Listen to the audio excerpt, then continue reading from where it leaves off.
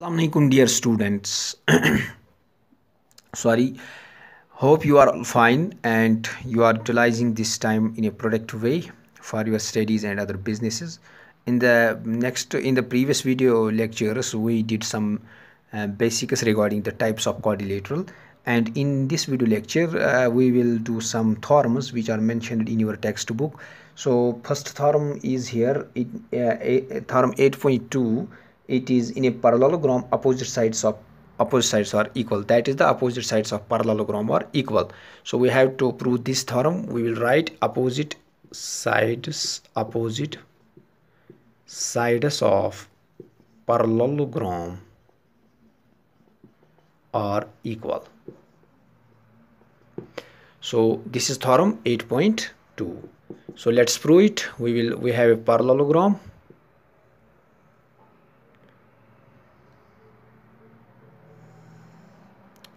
A, B, C, D.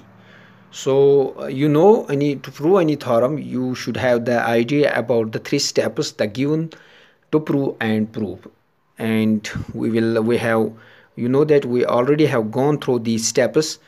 And now in this video lecture, in this we will to prove this theorem, we will go these three steps in a similar way as we did before. Now we will write given. What is given? Given is simple. ABCD is a parallelogram. This is the short form of parallelogram. To prove AB equals DC and AD equals BC, we have to prove it. Now for proof we will do one thing: join AC, any of the side, any of the diagonals we draw, or BD or AC, we can do it. Construction, join AC. Now let us look towards the proof. Proof is very simple. Congruent, concept of congruence is very important. So if you have any difficulty in the concept of congruence, please go through the previous video lectures which we have been delivering from last 15 days, I guess. So from there, each and every concept have been mentioned there, have been discussed there. And still, if you have any doubt or any question regarding the congruence, please let me know that. I will explain it to you, and I can make the video for the same. Now we have to prove that these opposite sides are equal. This is very simple. If we are able to prove that this triangle is congruent to this triangle, automatically this side will be equal this side will be equal this. Why? Because by the concept of CPCT, opposite sides are corresponding sides are of two congruent triangles are equal. So let's name it angle 1, angle 2, angle 3. It will make our proof very easy. We will write proof AD parallel BC. AD parallel BC. Why? AD parallel BC. Why? Because this is a parallelogram. By the definition, opposite sides of parallelogram are equal, and AC is transversal. AC is transversal. AD parallel BC, AC is transversal, so angle 1 equals angle 4. Why? Angle 1 equals angle 4. Why? Because alternate interior angles. Remember the concept, alternate interior angles here. This angle, these types of angles are known as alternate interior angles. We have already discussed them. So we will write angle 1 equals angle 4. Why? Because alternate interior angles. Similarly, AB parallel DC, and we will treat AC transversal. Angle 2 equals angle 3. Similarly, angle 2 equals angle 3. Again, alternate interior angles. Angle 1 equals angle 4, alternate interior angles. Angle 2 equals angle 3, alternate interior angles. So let's make these two triangles congruent, and we are through.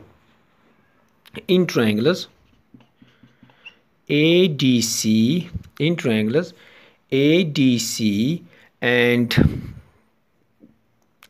ADC, one second, the unavailability of the space here. So I request you, please pause the video here to note it down.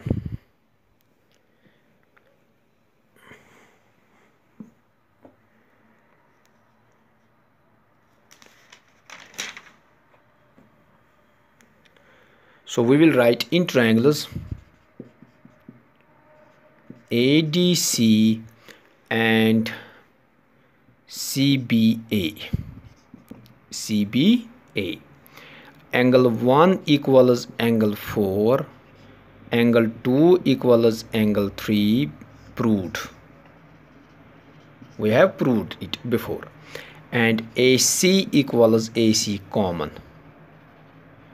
So you know, two angles and including side, two angles and included side. So by ASA